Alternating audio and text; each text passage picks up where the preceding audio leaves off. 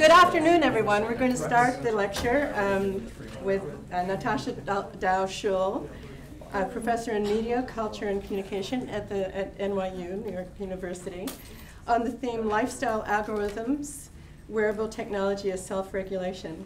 So I just want to say a couple of sentences about when I first met Natasha in Amsterdam, and it was she was giving a deep history of quantification of some of the scholars and icons of their times, and then relating that to the current scene that began evolving quite quickly and hasn't stopped yet. So that was really a great inspiration. And I found her workshop, in fact, mesmerizing, and I was and I found this mesmerization to be part of what I really learned and gained from that, this sort of romance and frictions that we have of ourselves, and how that mesmerization also is reflected in her wonderful book, Addiction by Design. So with that, I turn it over to Natasha.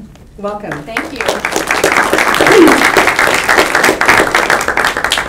Thank you, Judith, and thanks to all for being here and those who came to lunch. So yeah, I'm going to take this opportunity to talk about one thread in my project. Those who know my work in my book and other pieces I've done know that I like to kind of triangulate between design and experience. And today I'm going to focus more on the design, being where we're here, you know, in this context, focus a little bit more on the design side and the logics of self-regulation that are built into wearable technology. But I thought I would start by narrating how I got from my prior work to this project, because tracking is at stake in both, but in different ways. So that project that turned eventually into the book Addiction by Design was, like my current project, an inquiry into the contemporary relationships between digital devices and selves. And in that work, I showed how everything that you could include under the umbrella of casino design, so architecture, how low the ceilings are, ergonomic chairs, the audio visuals, and maybe most critically, the design of the game algorithms in the machine, the math, how all of that made machine gambling this particularly expedient vehicle for retreating from the self and retreating from the world. There was a sort of speed, repetition, and continuity of machine play that pulled some players, still pulls them, into a state they call the machine zone. And this is a kind of state in which daily worries and social demands and even bodily awareness can fade away. There's a kind of tight feedback loop between the player and the machine that's almost a sort of bubble, as depicted here in casino advertising material. So of course, as this advertisement communicates, this bubble is not free-floating. It's very much an object of scrutiny by the casino industry, both in the sense that it attempts to produce that bubble and hold it, as the hands are doing, and also in the sense that it's closely tracking the behavior that goes on within it in order to more profitably guide that behavior. And the player tracking was the last piece of research, as I was saying over lunch, that I undertook for this first book project. And it's become even more important in the casino industry and beyond, this issue of customer tracking, since then. Nearly 80% of casino customers play with these cards that you see here, sometimes called. There's kind of like frequent flyer cards, loyalty programs. Only 20% of people out there are playing with money or coins. So they're being tracked. More and more people are being tracked. And they are getting redeemable points based on the volume of their play. And meanwhile, casinos are getting this wealth of information. This information a little different than other information out there. It's almost laboratory key press data. That's how one casino executive described it to me. He had a background in behavioral science, because you can see and then make correlations between all of these variables, such as how fast is somebody pressing a button in relation to what volatility index the game is, when are they asking for a drink, when are they leaving, and you can create these historically robust player profiles. And you can't read the information on it, but this is such a profile, and it's being tapped into by a manager off of the casino floor. And then on the right is a kind of enlivened, colorful heat map of the casino floor representing banks of slot machine with people around them, and blue would mean someone's playing there but not generating a huge amount of revenue for the property, whereas the red bubbles would mean that's really where the money is at. And here I thought I'd play you what one of those heat maps looks like when you play it, and you see the clock in the upper left corner there. And so this is a sort of 24-hour, or maybe it's two 24-hour cycles. And maybe you just saw that, maybe not. Let me back it up a little touch. So if you watch here, at some point there's like a bubble there, and then there's a big bubble, and then it goes away.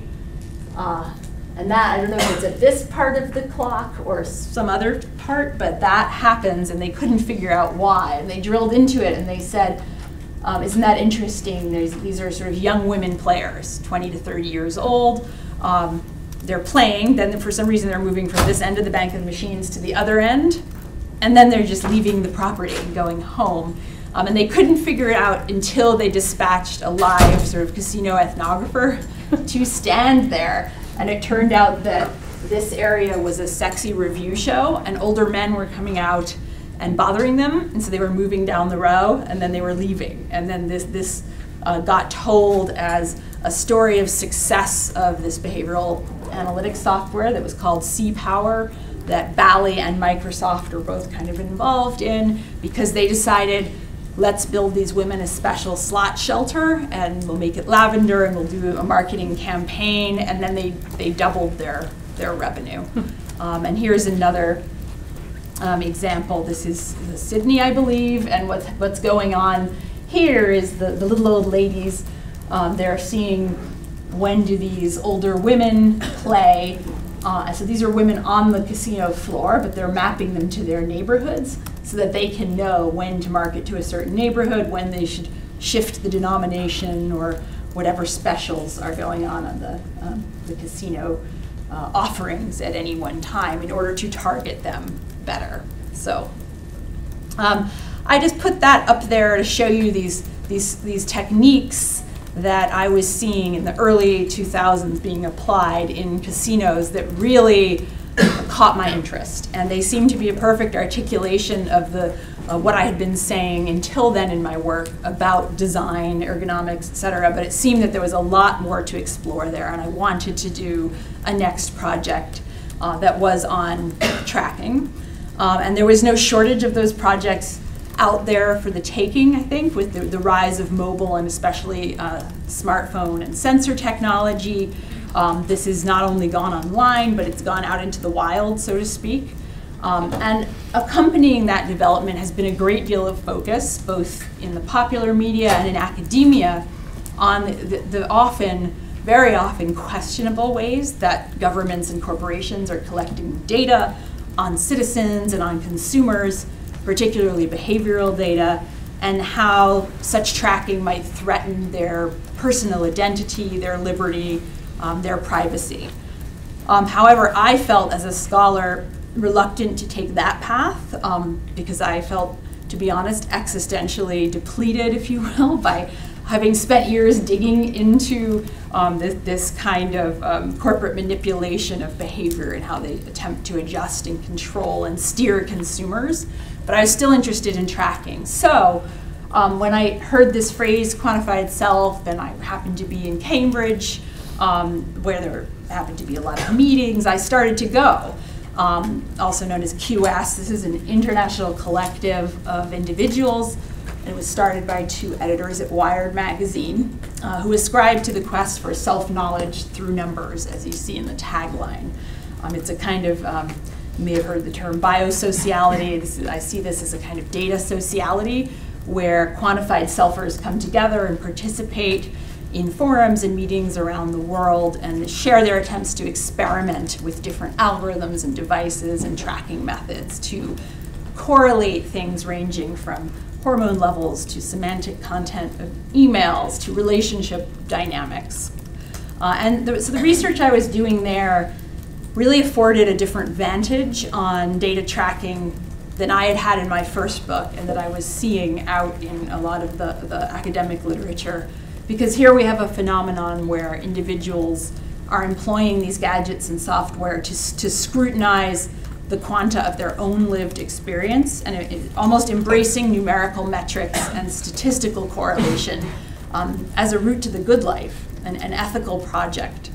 And you can see just a sense of that here in this visualization by a woman who tracked 2.5 years of her weight, and she says, I gained a lot of insights from this heat map. So this felt, that expression, I gained a lot of insights from this heat map, really felt different than my earlier research on zoned out gamblers being tracked by big corporations who were in the position of gaining the insights. The ethos was much more DIY, citizen science, take charge of your own data.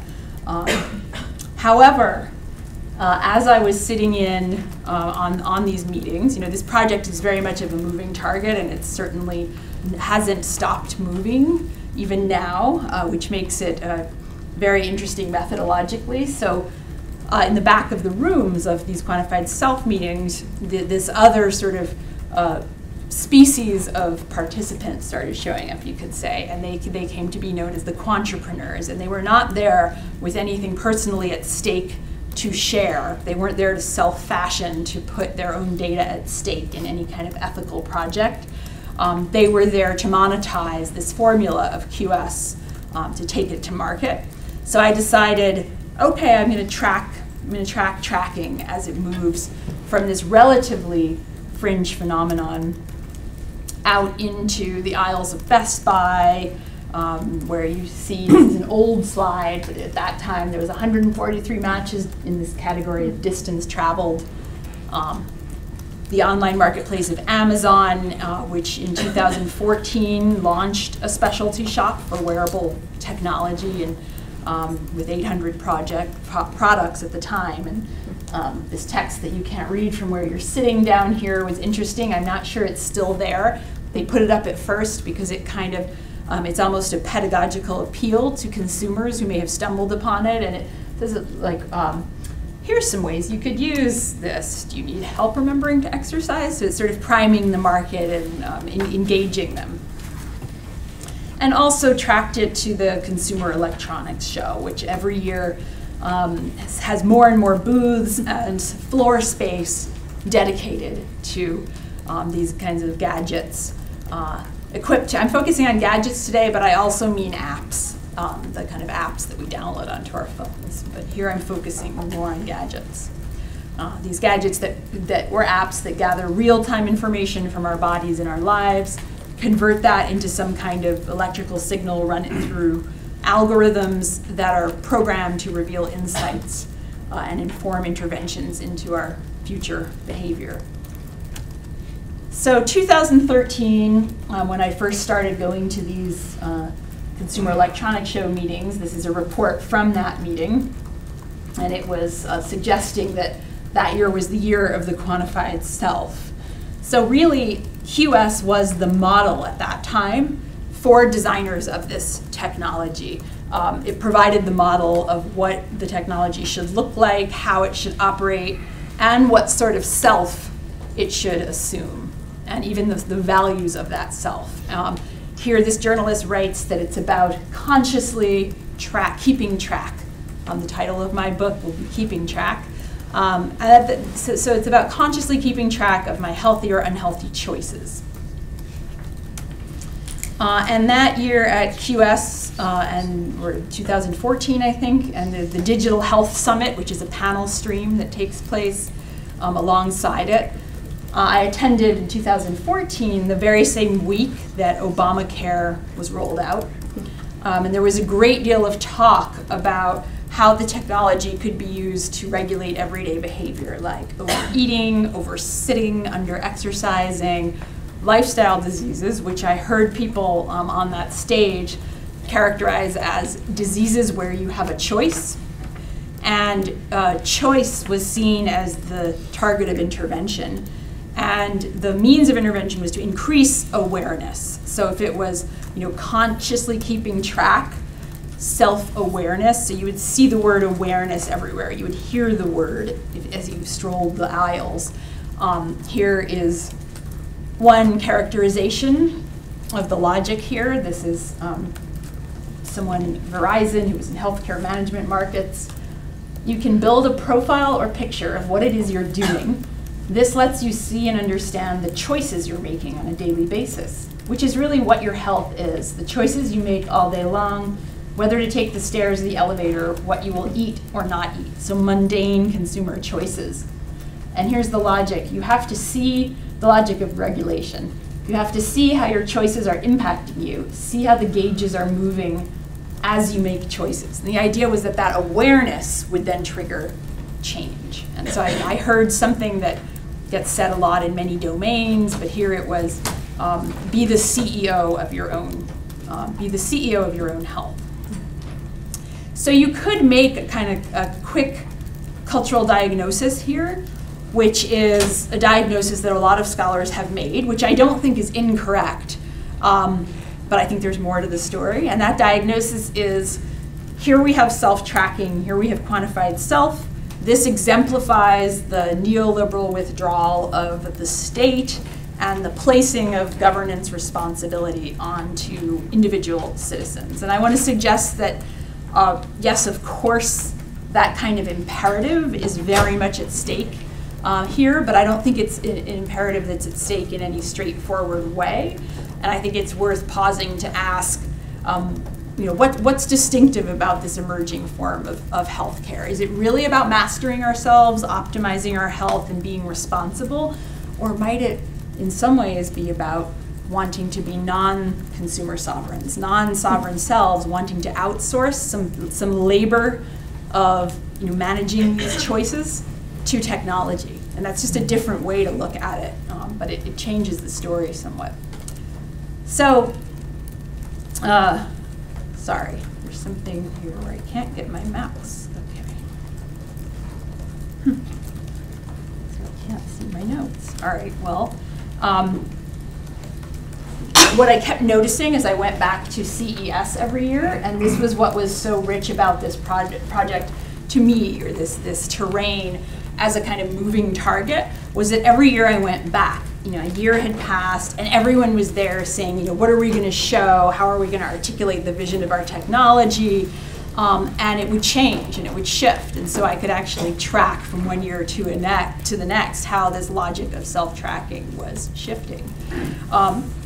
And the know yourself logic kept waning. That's really what I noticed, that every year the quantified self model, which had sort of kicked it all off, which was the original thing that got monetized, the know thyself, the consciously track, started to get more and more diluted. And that was partly because it didn't seem to be working out so well, because there would also be these 6-month or yearly reports saying, oh, we've done a study and it seems that consumers put away these devices in the drawer after 3 months because we don't know why exactly. Then there'd be the study. 90% of us are not like quantified self people. We aren't motivated by seeing our own data. That kind of model for self-change and self-transformation isn't going to work. Not everyone has the time, the resources, or even the desire to embark on that kind of ethical project, one that requires a deep amount of reflection, specifically reflection on information and numbers and data. So the idea was that people were overwhelmed by life, and that's the problem behind lifestyle diseases. And in fact, giving them more to manage in the form of information was overwhelming them. And they were experiencing what I kind of like to do a play on this idea of data exhaust, that all the data exhaust we give off and collect creates a kind of affect of data exhaust. We're fatigued by managing all of our data. So the growing consensus at CS gradually was that people would be discouraged by seeing their numbers, and that in fact you had to de-quantify. So not only was there a waning of the self, but there was a waning of numbers. So some companies, I heard them talking about how old school products like the weighing scale would show a number, but new generation scales are going to instead vibrate in a confirming way on your feet if you're within a general area where your weight can fluctuate. So you're not going to freak someone out by half a pound that statistically means nothing, and it will give you an alert or a different kind of vibration when maybe it's apparent that you're getting off track. So they would help keep you on track in the manner of a coach, but a coach who doesn't put on you the burden of all of the little measurements and movements of your data. So, sorry, let me just try to fix my mouse so I can actually see what I'm doing here. Where did it go? I'm not sure why this would happen. Does anyone know how to make a mouse appear when it's totally disappeared? It's on the other screen. Oh, so so there it is. you need to either pull it to one side or down, I think. I'm going to move it this way. Isn't that the way to do it? Here I have it. Yay. Okay. There. All right. So what I want to do in my remaining time is kind of transition to giving you a real sense of the matter of this technology, how this turn from know thyself to something else is showing up in the technology. That's what I want to kind of track by looking at some actual technologies and cases of them. I want to look at that vision of technologically assisted self-care and ask, what new models of living are being proposed, are being enabled by these technologies. So the language and logic of self-tracking products was shifting, as I said, away from knowing yourself toward the device knowing you, and you can see that here. This is an ad for the Samsung wristband that's from about 2015. And it says, this device can know me better than I know myself and can help me be a better human. So being a better human, it's absolutely still an ethical project, but more epistemological authority is now given to the device. And as we'll see, it's going to shift even further away, more toward so-called frictionless guidance, where you don't always even know that you're being guided. So to begin tracking that shift, the products that I'm going to consider are addressing these really rudimentary aspects of existence. And if you stop and think about it, I mean, it's a little funny, but it's also a little disturbing, perhaps, that these are mainly things that we learn when we're infants, when we're really small. These are forms of self-regulation that wouldn't be apparently in need of digital mediation or even sort of moral consideration. Stepping, sitting, standing, sipping, chewing, and breathing. So I'm going to start with stepping and play without sound some of Fitbit video of this wrist tracker. It's become a kind of metonym for consumer wearables. And it embodies information provision and self-knowledge. He's checking in with his information. And here you have someone going about her life trusting that in the background it's capturing this information. But the idea is she will eventually look at that. And then here in the next scene, I think we have a man who is pausing at the turnstile, slowly turning to face this other path he could choose.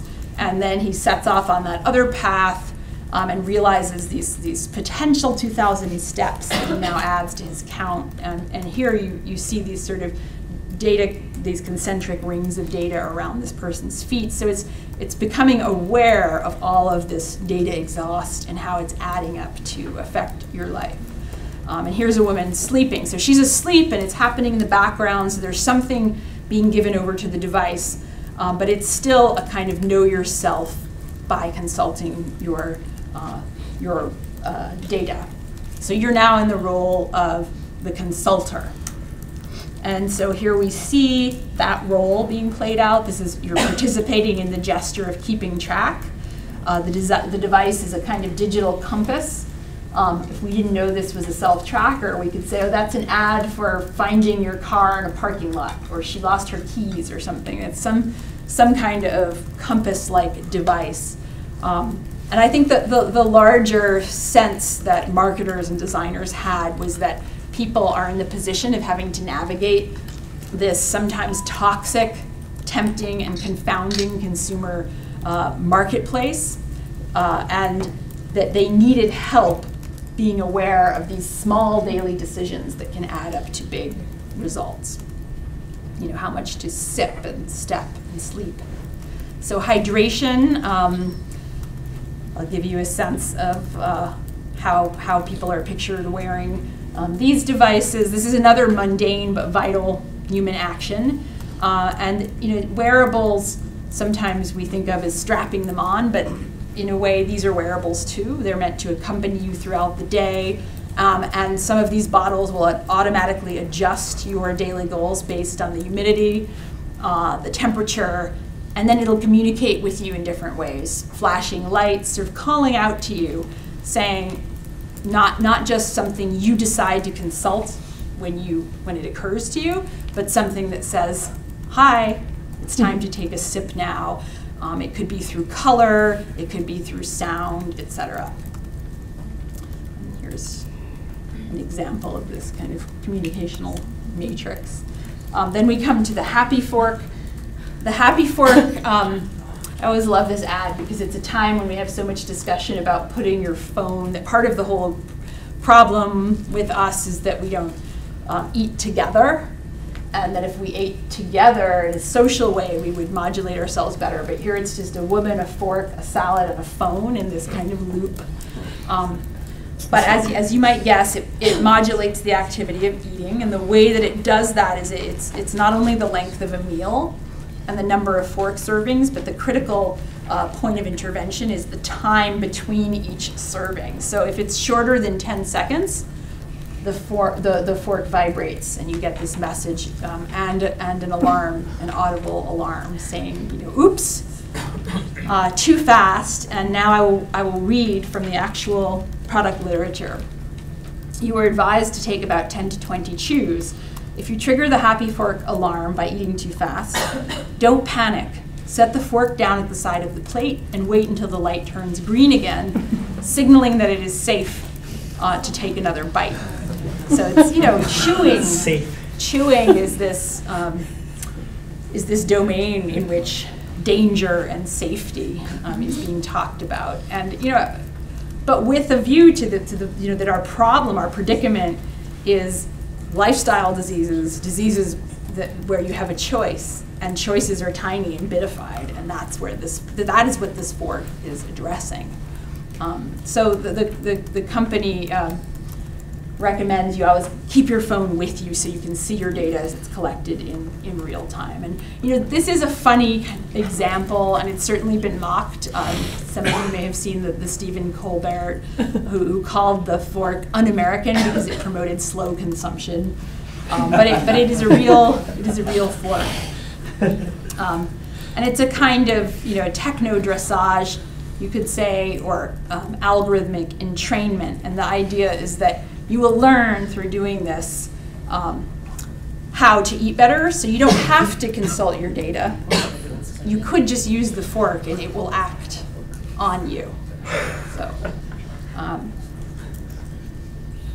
another that more purely vibrational course corrector is the LumoLift, which is addressing your posture.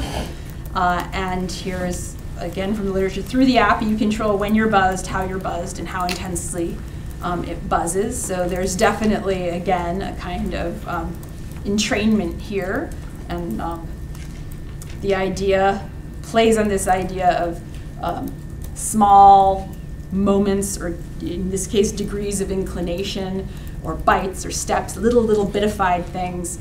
Small changes can be empowering, one of the ads says.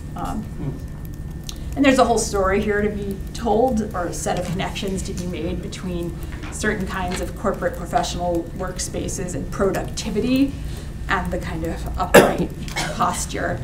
There's another ad where younger woman in a boardroom is kind of slumped in the corner with this attitude of being ignored, and then it buzzes and she raises her shoulders and everyone turns to her, and she's sort of an object of authority in that moment. Okay, so stepping, sipping, sitting, and standing, and here we have the Spire, which is this device that helps regulate the breath, which is maybe of these things the most elemental of human, you want to call it an action, functions. And then by extension to regulate your stress levels. As you see here, it's about calmness. So it will alert you if your breath is becoming too shallow or erratic or too fast. And it will give you, like the fork does, time for a deep breath, and it vibrates on your body as well. So you don't have to look at your phone, it will just vibrate. And here's one that's posture and breath, being sort of calling users to attention. And it's a similar sort of office story of someone who's gradually forgetting and slouching and caught up in stuff, and then in comes this device to kind of call her to attention eventually in this video. So let's step back for a moment from that whirlwind tour of this kind of technology. What do we make of all of this as a mode of self-regulation? As we've seen, things like chewing and sitting have become kind of dangerous. The environment is a hostile one. It's not a very holding environment. It's not an environment in which you would easily make the right choice if left to your own devices, so to speak. So maybe you need these other devices to help kind of keep you okay, and work against this toxic choice architecture that's hobbling our ability to thrive. That's kind of the narrative here.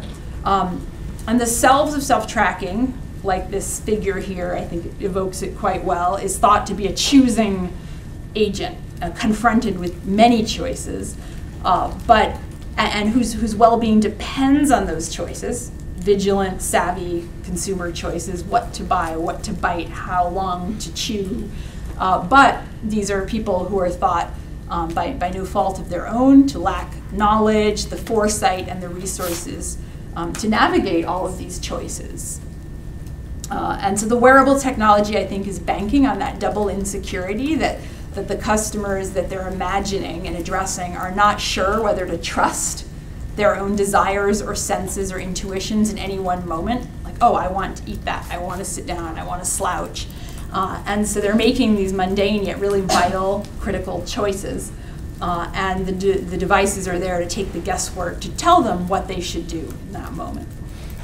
And interestingly, they're designed not just to, increasingly, they're designed not just to offer information or reassurance in the manner of a compass, but to act, and I'm quoting here, in the manner of a thermostat. That was something I heard, I think at the 2015 or 16 CES show. To reach out and poke us, nudge us, taps, buzzes, zaps, etc.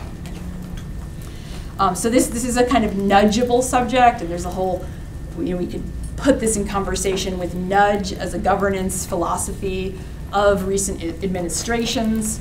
There are certain ways it conforms to that or departs from that, but just to say that this nudgeable subject that's addressed by wearable technology, by app makers, doesn't, I don't think, neatly conform to the neoliberal consumer, to Homo economicus, to the consumer sovereign, someone who optimizes and also aspires to autonomy. In fact, if you really think about it from another perspective and don't slot it immediately into that kind of analytic grid for diagnosing contemporary society, I think you see that this injunction to self-manage and track is almost an injunction to give some of your willpower or agency or, as I said before, a kind of epistemological authority to big data, to these algorithms, these nudging algorithms. So this falls somewhere in between enterprise and submission, responsibility and discipline, and you could even say maybe it's constituted by these tensions. And by that I mean that to self-track, there's both things going on. To self-track is to heavily value your choices and your need to be responsible for them. you're not like the slot machine addict I wrote about in my first book, whose response to feeling overwhelmed is to just zone out. You want to stay in the game. You want to stay in the world.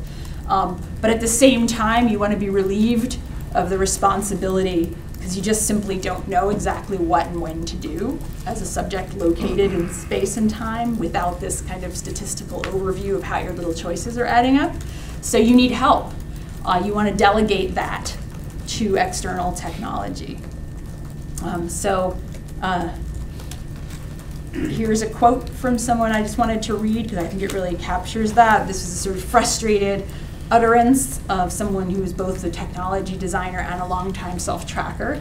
And she said, "We're on the brink of these devices that will monitor things and give you actionable updates before you even need to ask. I don't want to track. I want it to be done for me. Please insert a chip in my mouth and have it record the calories for me." So I think that the customers that device makers are imagining resemble, they share that sentiment. They want to outsource this labor to personal sensor technologies. So by offering consumers a way to kind of fulfill the cultural demand for self-management, but also delegate it, there's both an exemplification and a short-circuiting of ideals of agency, I think. So here you see, I couldn't resist getting this in there. There's a device called the Sense Mother that almost too nicely captures this externalization of responsibility to technology. This is a mother who gives you whatever you want, whenever you want. If at first it was about know thyself, now over on the left there, mother knows everything. Using sensors that are called motion cookies. You see those cookies here. You can put them around in your environment. So there's an interesting sort of merging of Internet of Things with self-tracking here, because you're not always wearing them, but the things that are important to you wear them, and then track from there and intercede to quench your thirst. You know, I fix a sensor to the bottle. It encourages me to drink when I forget. So it's almost like you're existing in this world, this hostile world that isn't a holding world. It doesn't have checks and tell you or direct you or push you in the right direction. It's not a very mothering and holding environment. So you carry your mother around with you, little mother, and you kind of, she's in your back pocket with your keys, she's on the water bottle. And you know, certainly the marketing here is playful, but if you actually watch the ads, they're not simply humorous and funny and absurd. They're depicting very real scenarios that I assure you will relate to, especially if you have elderly parents, because this isn't just about self-tracking, it's about tracking others, whether it's your child, your mom, does she remember to take her pill, this kind of thing. So the website of Mother says, simply live your life. You know, these will allow you to just live. And so there, living doesn't mean reflecting. Living means going about what you need to go about, and you're relieved, you're lightened, your weight is lifted. The sensors will, quote, blend into your life and adapt to your behavior without requiring any effort, training, or care from you. So there's a kind of algorithmic care, I guess. This is just depicting the information that you have, so then you call your dad and say, I think you missed your pill. So this thermostatic logic I've been alluding to is literalized here, another one that I couldn't resist getting in. It's just come out now onto the market. And what's interesting here, if you watch what's going on, maybe I'll turn the sound up for you. Hot or cold? What is your preference? How do you stay comfortable when you're not in control of the temperature? So you're not in control of your environment. So is she. Finally, the solution is here. Ember Wave. The first wearable that lets you cool down or warm up when you need it most. Okay, so you get the idea. Some of you may have picked up on this. This is not tracking you. this is keeping you on track, and it's in the aisle of the tracking technology, but it is not self-tracking really. It's not gathering data on you. It's something that you, in a moment of heat or cool, can resort to correct the situation. It's a course correcting situation. So you're an agent here in the sense that you're saying, you know, help, and pressing this button. And one that's very like that, I think, is the Think. Some of you may have heard of this. I know academics are always interested in this. I was in the beta testing for this as part of my research. This is another device that doesn't track you. And in fact, so it sits alongside a set of other, both the Fitbit and then other things that do collect information and show it to you, like the Muse brain sensing headband that's supposed to train you to meditate better in a sort of module way. You don't wear it all day, you kind of learn, and it's essentially neurofeedback. But neurofeedback and consulting your Fitbit dashboard and deciding what changes to make in your life is articulated by the founder of this company as extra labor. That why should we have to do that when we have technology that does it for us? So you choose Energize or Calm, you put it on your head, and apparently FDA trials have shown 90% of us will respond. It's either like half a Valium or 2 cups of coffee. And what was odd to me in the beta testing was that I said, you know, okay, now you're fixing it to my head. Are you taking me to like a chamber with low lights? Do I need to close my eyes and sit? And they're like, tons of people walking around, fluorescent lights. They're like, no, do whatever you want. You could go down to the cafe, you could check your email, because it wasn't tracking me. It was just, you know, one direction in. And it didn't depend on me in any way. It was just doing its work there. So,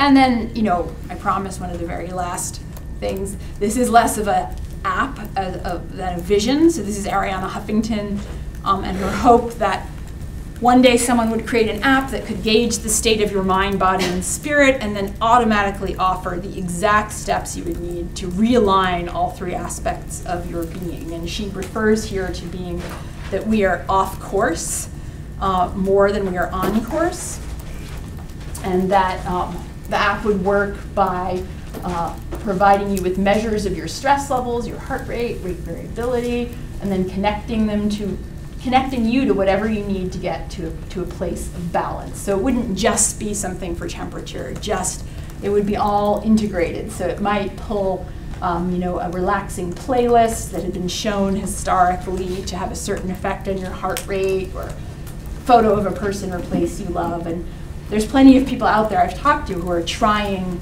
to do things like this. So she says, what we need is a great course-correcting mechanism, a GPS for the soul. So this thermostat logic is at work not only on the body and these sort of stepping, sitting, breathing, chewing, but also on the soul. So I'm at my last slide, and I've sort of embedded my conclusion throughout my analysis throughout my comments already. But I think when you follow this line of wearable technology and sort of try to track through the changing rhetoric and the changing design of and algorithms of the technology out there, you see that the sort of self-optimizing, transhuman, unconstrained vision that comes from certain voices in journalists who love to paint those pictures of this stuff, even within QS, some scholars. I think it too quickly grants that this is all about the self-mastering, maximizing subject. And as I've said, certainly that subject, the enterprise subject that's demanded of us, that form of subjectivity, is a really important starting point and part of the story. But then if you look at what's happening and how it's playing out, I think we're allocating, you know, we're being equipped with technologies that can help us be that subject, but the way that depends on being non-sovereign. So there's an assumption of a sort of non-sovereign subject here, a subject who needs a mother And I didn't throw it in here, but I have, somebody sent me, saw a version of this talk and sent me a tweet that they had remembered of a designer in Silicon Valley who said, it seems like every product we're designing these days is about how to get something, you know, that our mother used to give us. Some reference to or these little mothers that we're trying to festoon ourselves with. So I think I'll end there and open to questions. Thank you.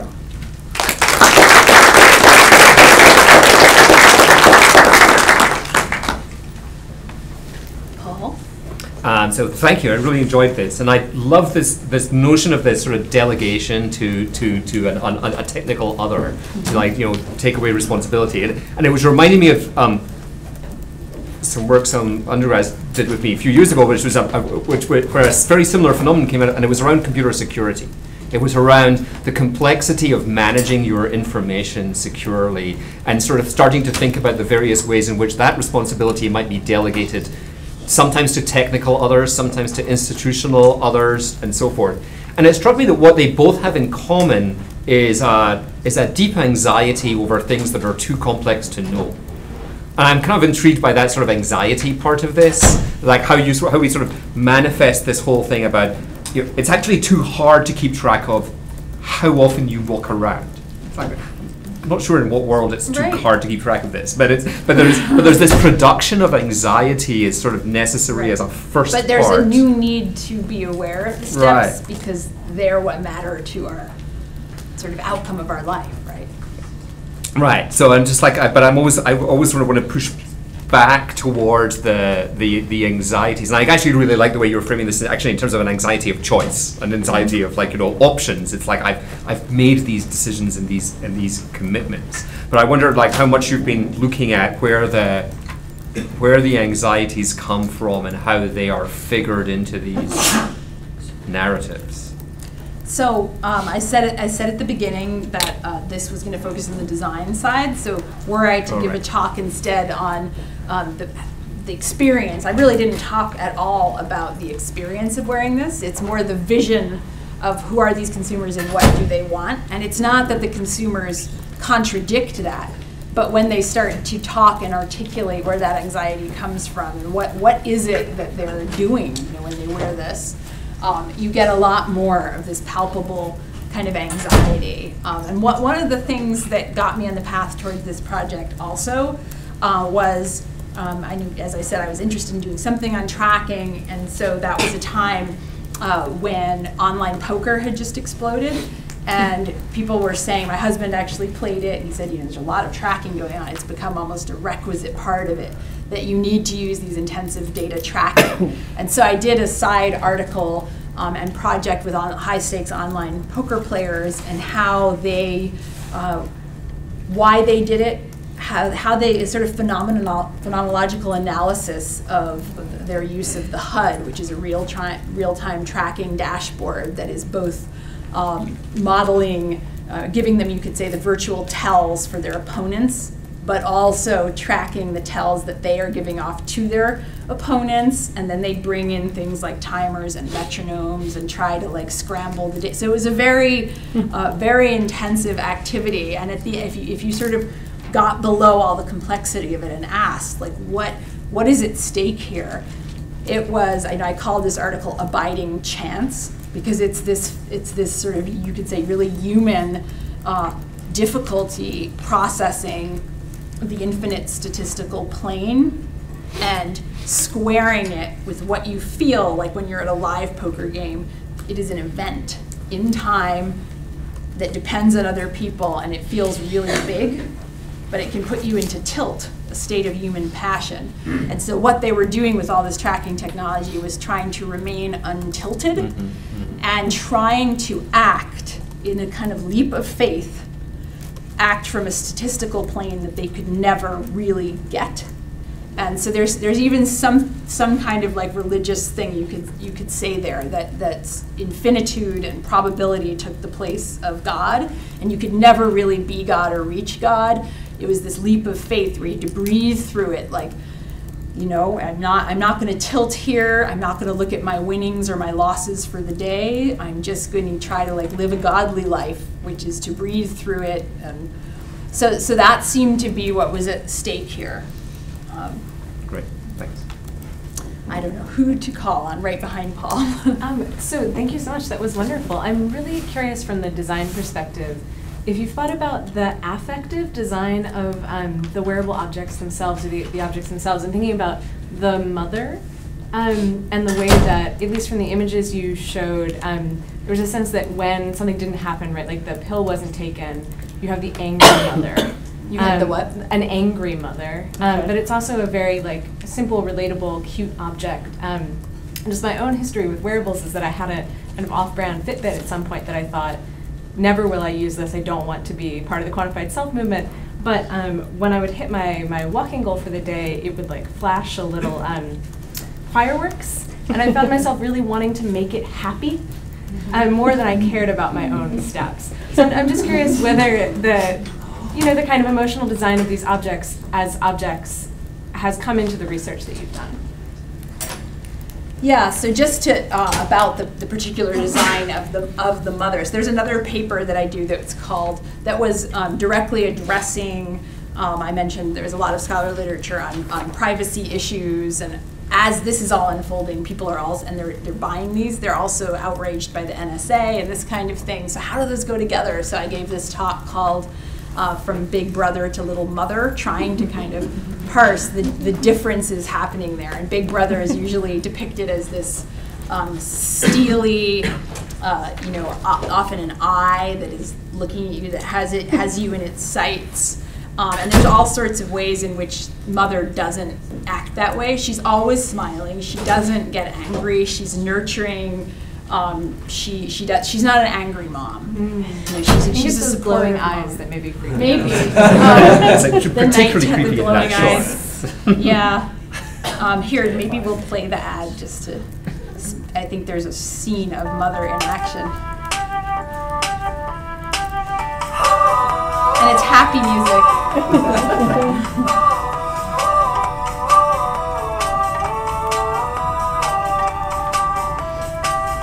So she's got Mother under her pillow through the cookie.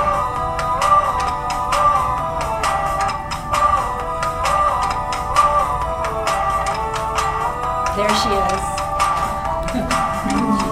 So it's kind of cute, like the eyes blink, right? So yeah, not so creepy.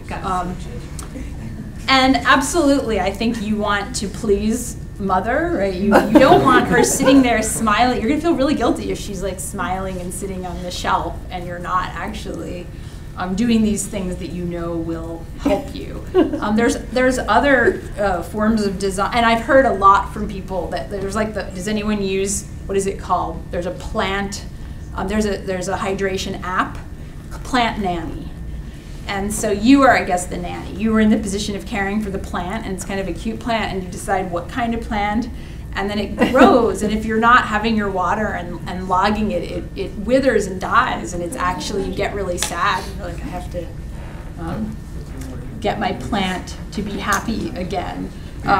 Then there's, I said moving target a few times. It's not just a moving target in time. The shift isn't happening just there, the diversity. It's also happening in any one moment. If you go and you look at a Best Buy, what's on the shelf, the Digital Health Summit, what's being showcased. And it can be really competing logics of design and logics of behavioral change. There can be, and it's really frustrating for me because I'm like, no, you cannot throw in 3 teaspoons of Skinner box and then add a dash of positive psychology. There's a rich tension there. Those things are incompatible. But it's almost like just throwing at the wall all of these logics of change, whether it's from behavioral economics or from affective design or various things that might motivate people or engage them, and kind of mixing them up and seeing what works. And another development is this interesting side. It's almost a new career you can have, is to come up with, it's usually 4 types of people on a grid, and there's 90% of us are not people motivated by seeing our own data. That's the QS geek, right? So that's the geek. Then there are the social butterflies. The social butterflies are motivated by like a Strava type thing where you are competing against others. And within that, it could be positive, like reward for doing best, or it could be turning into a potato on a couch when you don't go run. So that's more punitive. So there's just all of the, and then there's, you want to stop smoking cigarettes. It could be a gamified reward system. It could be punitive. It could be a monetary-based thing, or it could be a weaning model where there's like a mom who says, go have another cigarette. I'll tell you when you can have your next one. And so the vision is that these people would be in every doctor's office, and they would give you almost a Myers-Briggs test for what you would be motivated by, and then a cocktail of the correct apps and devices. Yeah. Yeah, is there like a distinction in the field between like intrinsically designed experiences and extrinsically ones? So for example, a Fitbit is extrinsic. You need to walk. That's not usually something you're doing as part of any part of your day as far as like monitoring it. But if you're playing Pokemon Go and that's how you're meeting your walking goal, so if you're not using a Fitbit, that's intrinsic to the game experience. So it's not telling you how much you're walking. Well, I mean, there's badges for it, but it's not necessarily the motivating factor between why you play Pokemon Go. So it's walking is intrinsic to that experience, whereas like the Fitbit itself is like extrinsic. So you have that one device specifically for walking, and it's only for that. But I know plenty of people who will do the Wii Fit or the Pokemon Go. Time to get my exercise. I'm going to play this, and also maybe even more people who don't say I'm going to exercise now. Let me put my Fitbit on, but just look at the end of the day as I've gone on the subway and to teach my classes how many steps. So I'm not sure it's so easy to assign to one kind of device. This is a sort of more intrinsic motivator than another. So like but it's good to think about. The person's intentions can have a lot of impact in how the design gets utilized as a tool. Yeah, I mean, Strava is one that is very much like you're going to go on your bike ride now. It's not like it tells you how often you randomly biked without thinking about it. So really, I guess it really depends. Yeah. So the transition from devices like Fitbit to devices like Sense Mother stresses on the fact that all you need is an instantaneous push rather than just looking at the figures at the end of the day. For instance, looking at the 10,000 steps figure at the end of the day does not motivate me much or just gives me some extra information. But if there is some device on my hand which just gives me a nudge like every 1 hour or every 2 hours or whatever its mechanism is, that's going to be much more effective in me traveling more steps in a day. That's the idea. Yeah. And there is a history to that kind of device. So do you remember those? It would always be like on those shopping channels, there'd be the, like either it would go around your stomach or the thighs. I mean, they still have these ads that you can see where people they're like relaxing and reading a magazine, but what is that called? It's like the TM something where it's exercising your legs for you. And it's like this desire that I don't have to make this effort, that this thing is going to do it for me. And so the logic here is more that how can we motivate people to not have to have this grueling moment of overcoming their resistance? Like how can we just integrate it in their day? And there are some that do go over more to the punitive side that will literally shock you. It's a play on words, it's called the Pavlok. And you can, in the latest generations of it, and I have one, and some people react like they jump out of their skin, and then you can calibrate it. Other people don't really feel it. I'm kind of in between, and you can program your phone to shock you if you are sitting still too long. So it isn't just nudge, poke, maybe you want to stand up. It's zzz, and then you stand up, or not, I guess, for some people. But so although these devices are using data, but they do not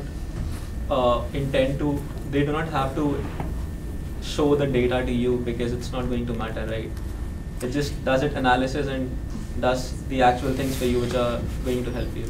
It usually has an option where you can see the data, but I think the idea is that that's not enough. So if I were to say like 2013, 14, 15, 2013 was you're the QS, Know Thyself, Information Provision, Compass. The next year was more about, this isn't really working, meaningful insights, actionable insights. So there was a lot of stress on visualization that year.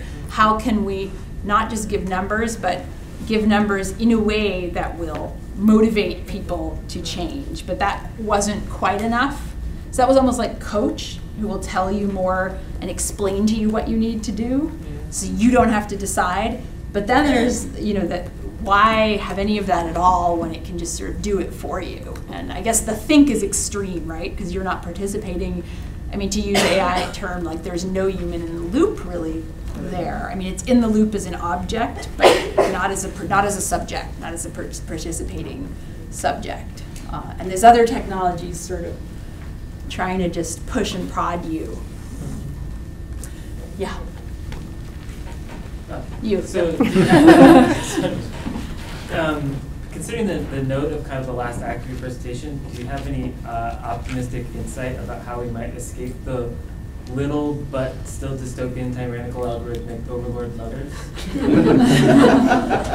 Well, I'd unpack, I love that sentence you just uttered, but I would unpack it like at every word. I'd say, are we sure tyrannical? Like, we had that question, and I don't think she's tyrannical. I asked somewhat cheeky. But also, like, to escape, like, if there's something that doesn't sit well with you, I think it's a disservice to too quickly call it tyrannical Big Brother, because the tools for resisting Big Brother are not the right tools for resisting this. So first pause and try to understand the specificity of what's going on. If this is a form of power that's exerting itself, how is it working? And there's plenty of theorists that could be harnessed. We could call this biopower, we could call it, top-down, or we could think about other, more dispersed. And I do think that there's something to the focus on tiny little bits and moments, which is really different. And you're not being targeted like a panopticon or surveilled your whole being and what your act is. And no one's looking. She has eyes, but actually she's not seeing. She's picking up many, many, many little bits and then assembling a pattern. So the self at stake here is a time series self, and that's a different political subject. So I don't have the answer there. Like, I don't have the answer of how to escape, but I just think, first of all, we have to really understand the specificity. So I think maybe we take... There's always more time for questions downstairs. Yeah, so what we'd like to do is actually move the discussion downstairs. Okay, so yeah, I'll take more questions downstairs. And we'll have we'll have snacks and all those sorts of good things. Okay. So thank you so much.